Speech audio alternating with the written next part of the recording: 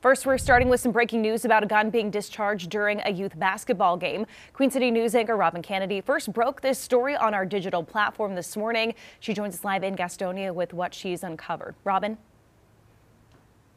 Annie, what we can tell you is that Gastonia police confirm that a gun did go off during a youth basketball game last night here at the Irwin Center in Gastonia. And there is video posted to social media of a Facebook Live where you actually hear that gun go off. It's silent as the game is going on. A kid is shooting a foul shot, and just as that child is shooting the foul shot, that's when the gun goes off.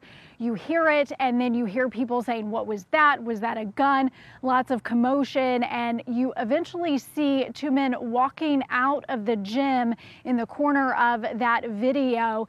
And you also see some damage of what that bullet did to the gym floor. You see a couple of pictures of that as well, and the police response here in Gastonia from those videos on social media. But all Gastonia police are telling us is that a gun did go off during that youth basketball game last night here at the Irwin Center, and they will not even tell us if there were any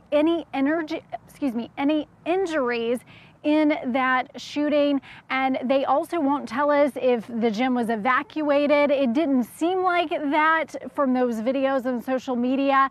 It seemed like people eventually got out of the gym, but it didn't seem like there was any immediate evacuation of the gym here at the Irwin Center. I'm live in Gastonia. Robin Kennedy, Queen City News.